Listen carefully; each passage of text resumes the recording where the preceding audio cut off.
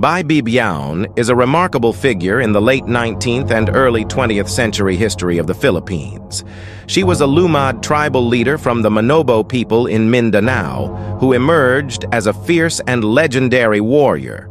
Bai Bibyaon is best known for her role in resisting American colonial rule and advocating for indigenous rights in Mindanao. In the early 1900s, as the United States extended its control over the Philippines, Bai Bibyaon and her people fiercely resisted American forces. She played a key role in organizing and leading the Manobo warriors, defending their ancestral lands, and pushing back against the encroachment of American troops. Bai Bibyaon's story is not only one of a warrior, but also of a visionary leader. She championed the preservation of Lumad culture, traditions, and their ancestral territories.